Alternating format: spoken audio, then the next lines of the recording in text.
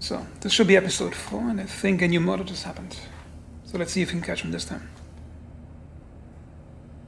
It's raining outside, I'm in a diner.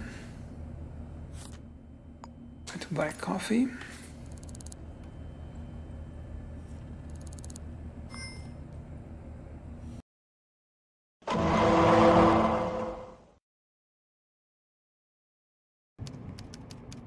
And I think it happened on the 13th floor.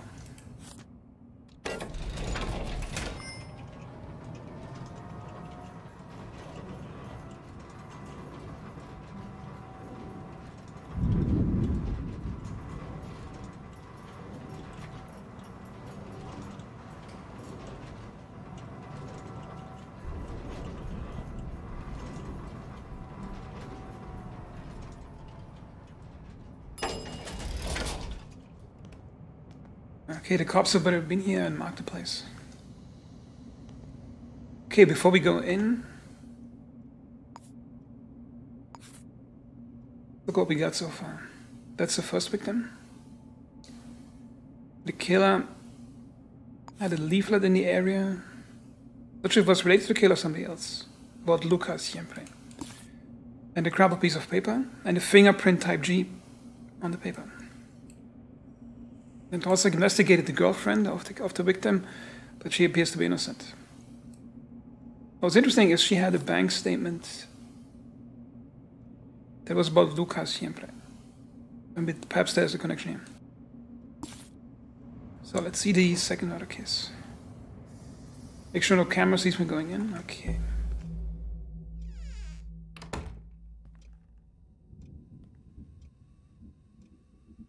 Okay, we have a victim in the hallway.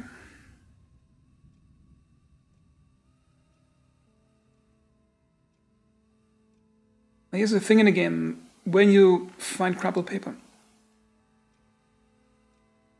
In most cases, it gives you a clue that's so easy it's almost an exploit. So I'll probably ignore the crumpled paper contents for this video. Because it sometimes turns the murder case into just jumbling certain letters because the killer leaves his own name as a anagram on the table. And if it's an odd-sounding name, you can just narrow it down by just looking at some names and that's it. Which makes the game too easy, I think. Ah. You have a Type G print again. It's connected to a Type G print. Taking your crumpled paper. That's two anagrams of the same thing. And the second killer makes it easier for you by first name dot, the initial of the first name dot, and then the second name. And I'm going to ignore that because it makes the game way too easy.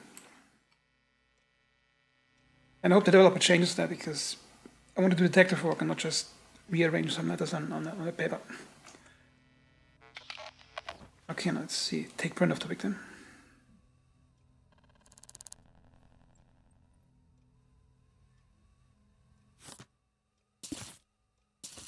Okay, that's the new victim. Let's see what she was carrying. Bullet wound from a pistol. The thing is, the game has I think it's a bug where the entry wound data point is, you can only have it once on the whole board for the killer, because it's probably the same modus of killing for both times. Okay, here we got 3:45, 5 AM. That was about 2 hours ago.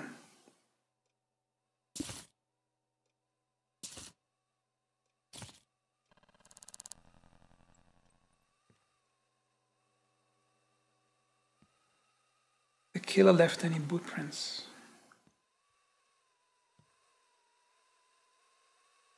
McAllister.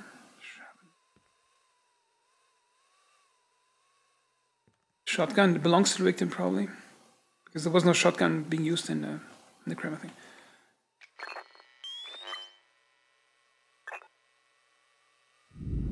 Any prints on a shotgun? Type L. I think it's probably the victim. Probably won't pick that up.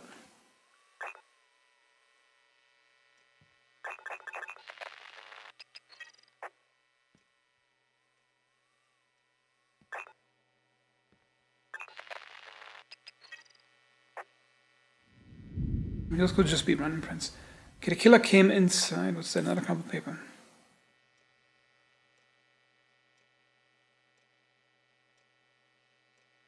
Or just some null. I think K and L print types are the people are living it. Yes.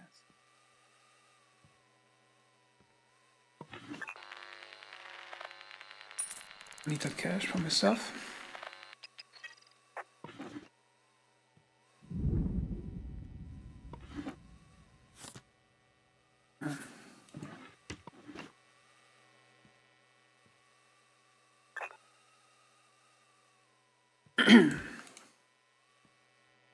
Documents in there. Okay, second bedroom. Maybe the killer went for this stuff. Type G, So the killer touched this one. He was looking for something.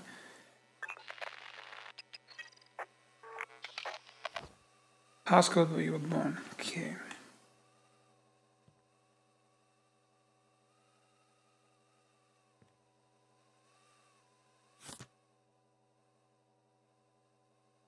$1760 passcode.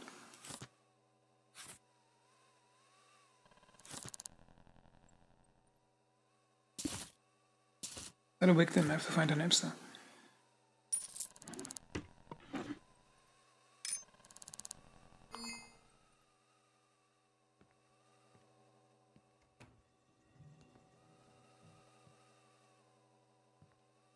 Okay, what time it is?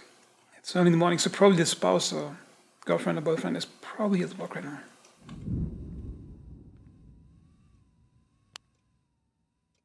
So what's currently a problem in this game is that passcodes are too easy to find in this game.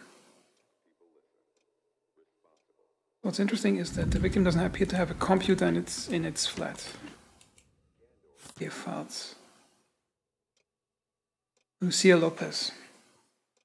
The victim is either Lucia or that other sounding name. I think it's the other sounding name.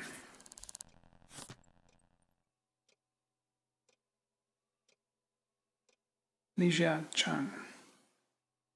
Employment contract.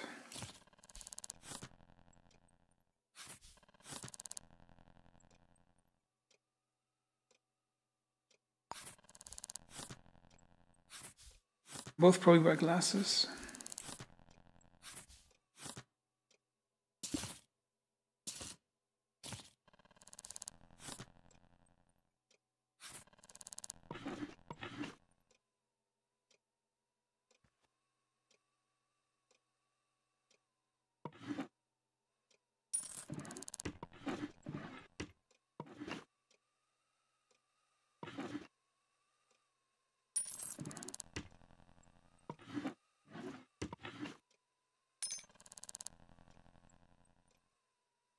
Cigarette butt. I mean, I already have enough to plan to kill on this place. And the problem is we don't have a computer in this place, so I can't get more data about it one.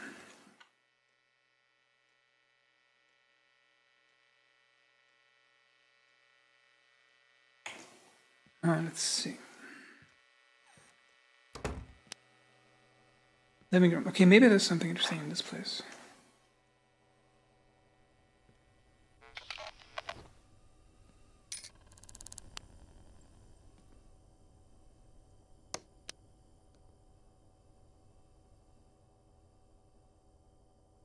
Security guard, so the spouse is probably a security guard. Yeah. QA technician. Yep, that's the victim. Take the key, money she will probably need anymore. The wallet. Also has a pistol on the table. Belongs to her, so she probably wasn't using it.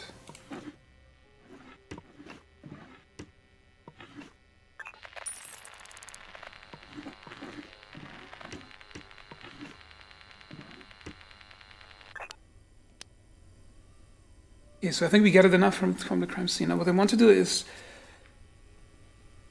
I want to make a comparison. As I said, I'm going to ignore the crumpled paper anagram because it makes it too easy. But what do they have in common?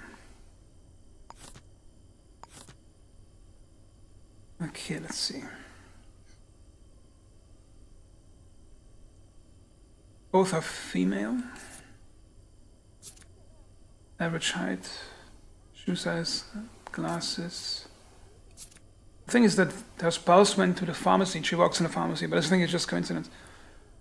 Blood type, shopkeeper, Olive Enterprises, QA technician. I gotta check how far these buildings are from each other.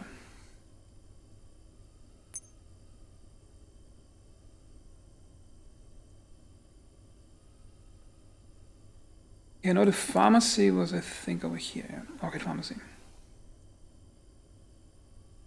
Where's Olive Enterprises? I think it's... Yeah, I probably won't find it if it's somewhere in a stack in a large building. But the question is, what if it is in that building too?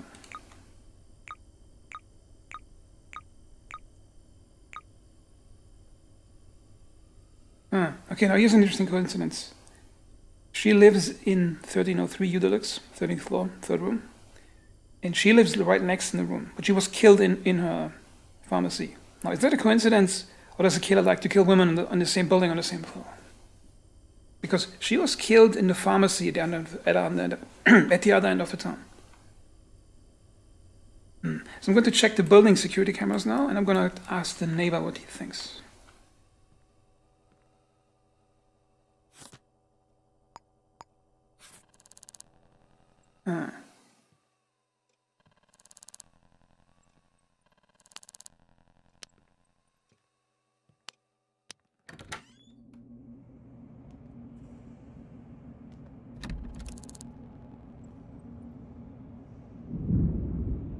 What if the girlfriend is actually the killer from the first victim, and she just randomly murdered people on the same floor?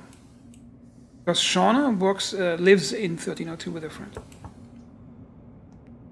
Or maybe it's this person over here. Somebody's coming in.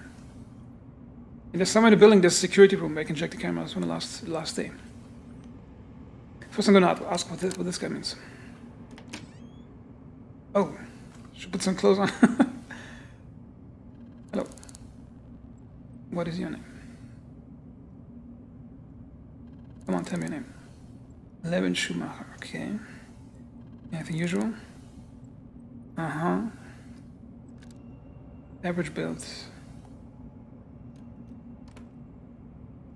415 average build.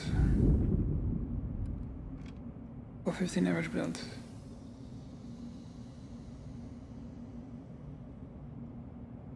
One PC doesn't want to watch. Okay, let's write that down. It says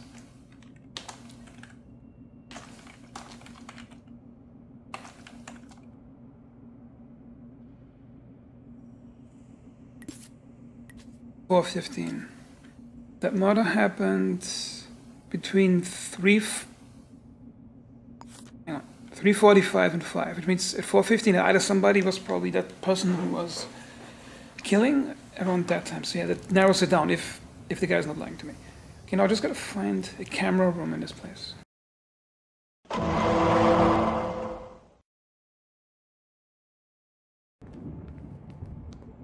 There it is. Now the problem is getting in, and hopefully there's no security guard present right now.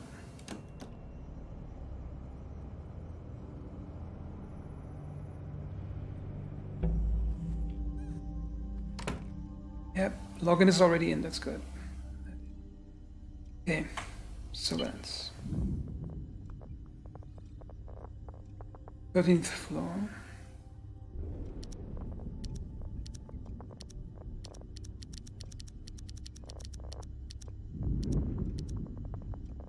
Yep, good view of the door also. 435. That guy's probably just going up the staircase. Let's look at 415. Sometimes this button doesn't work, that's weird. It's a manual scope.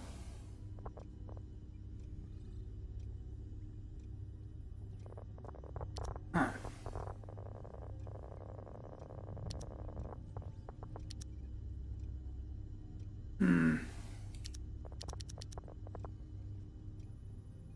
It says the murder was 3:45 and 5 o'clock. Let's go back to 3:45 and narrow it down.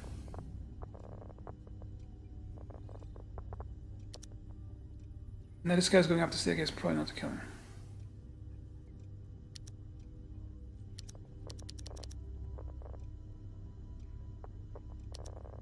Also, let's go up the staircase.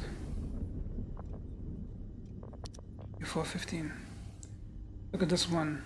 Toggle on footage, which means it's toggling if the person is on that same day somewhere else spotted in the building. So this person is only spotted once on this camera going up here. That's right. This person is spotted 2 times. What time is that?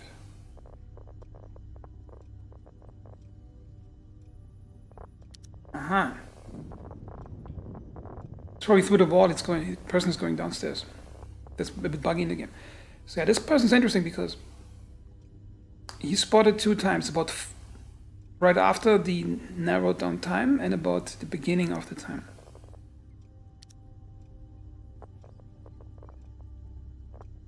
ep04. And the person says there was suspicion person of average build. Now if I track both of those down and check if the average builder might narrow it down. Now who was that person?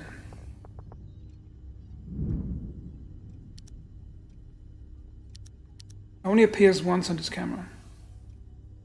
No wait, this one appears 2 times, yeah. This one only appears once, which means during that day that person once went through the staircase and never came back down. Might live here. Oh, this person appears here and then appears over here again, leaving right after the narrowed down time. So I think we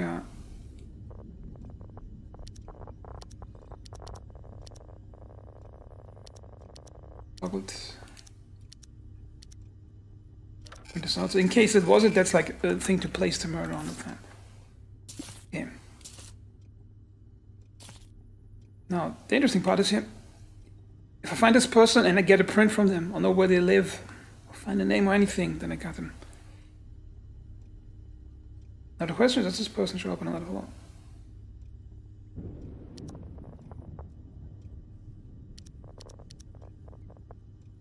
Ah, look at this.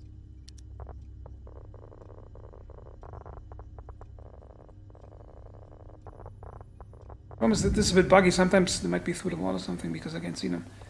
10th floor landing. Let's go down further. We can check which time they actually entered the building, or if they even leave the building. Ground floor lobby. Okay, then now I went out of this way. Also not trackable in this building, so they might actually live in the same building.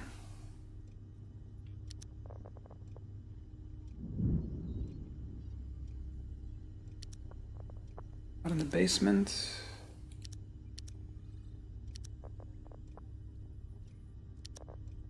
Nothing. The 16th floor, 15th floor.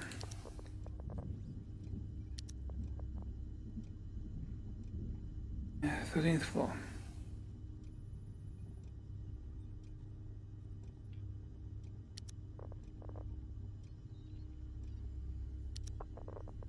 We got them on the 10th floor. I think also the cameras might have gaps in them because they're probably rotating or something.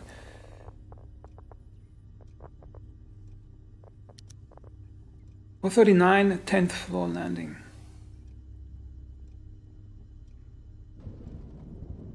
Okay, now if I tag this guy.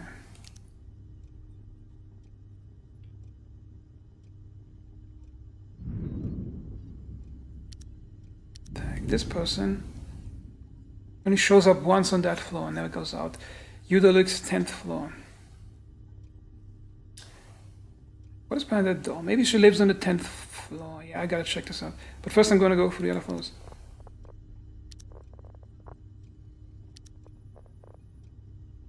Floor landing, wait a minute. 439. Next to this things box. 10th floor. Okay, let's go further. I'm gonna check 10th floor after that. On the 9th floor.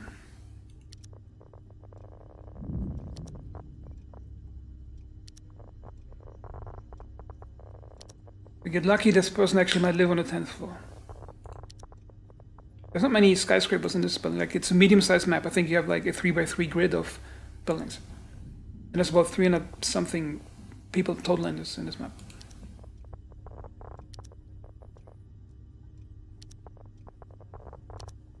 Yeah, we probably got this guy living in the 10th floor. That's gonna be amazing if I catch him with that camera.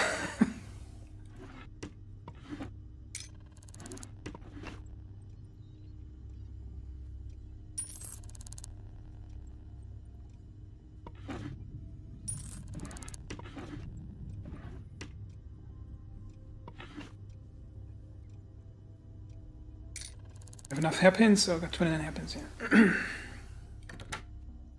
Yeah, let's go down to the 10th floor. Wait, the 7th floor right now.